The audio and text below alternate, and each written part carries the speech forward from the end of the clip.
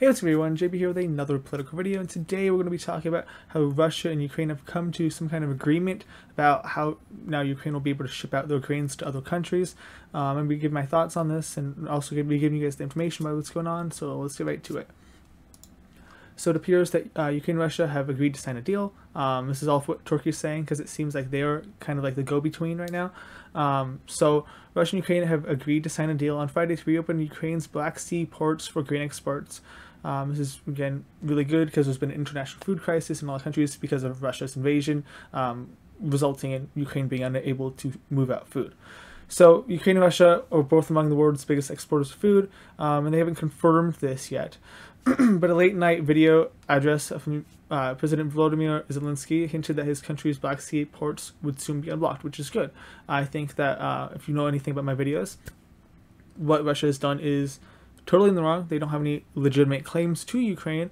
If you want to talk about that with me in the comments down below, feel free to. I also have some other videos I've talked about it, and I'll link those in the top right. But yeah, Russia is totally in the wrong in this entire situation. But I'm glad that Ukraine will finally be able to start exporting food again to people that really need it in other countries. So the blockade by Russia's Black Sea fleet has worsened the global supply chain, as everyone knows, resulting in, again, food not being able to be sent out to all these countries that rely on Ukraine and Russia for food, right? So now Russia's just been having kind of a monopoly on that, other than, you know, the fact that a lot of countries have sanctioned them. So U.S. State Department spokesperson Ned Price said Washington would focus on holding Moscow accountable for carrying out the agreement. The United Nations and Turkey have been working for 2 months to broker what Guterres called a package deal to restore Ukraine's Black Sea grain exports while facilitating Russian grain and fertilizer shipments. So again, give and take, right? We're allowing Russia to actually export some stuff, it seems like, and get some stuff in, like import and export. But we're also allowing, the really good thing is allowing Ukraine to get back to exporting grain. So you see your Russian Foreign Ministry spokesperson Maria, I can't pronounce it, Zakharov? I don't know.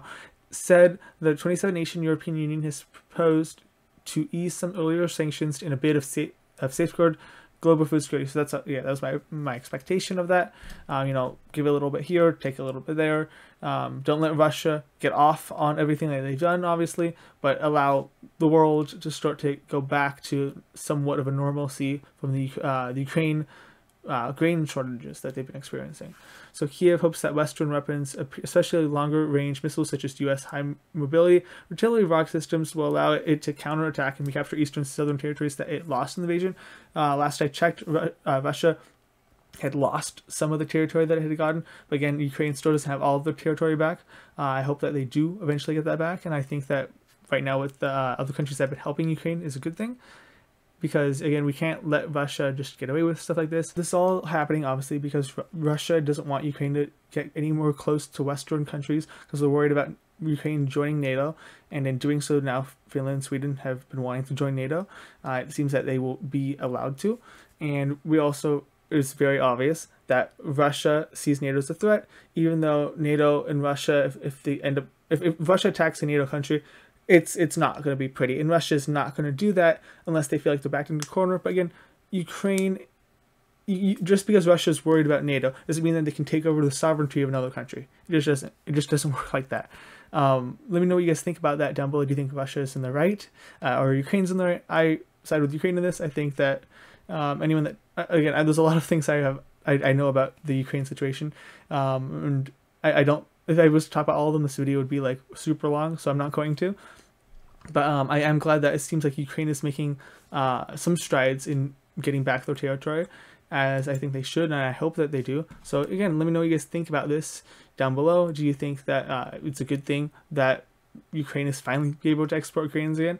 And when do you think that the Ukraine-Russia war will eventually end? Do you think that it's going to happen in a year, less than a year, more than a year? I'm just not sure. So I'd love to hear your guys' opinions and what you guys think down below. So let me know. And yeah, thanks for watching. I love you all so much, and I'll see you next video. Bye, everybody. Peace, peace.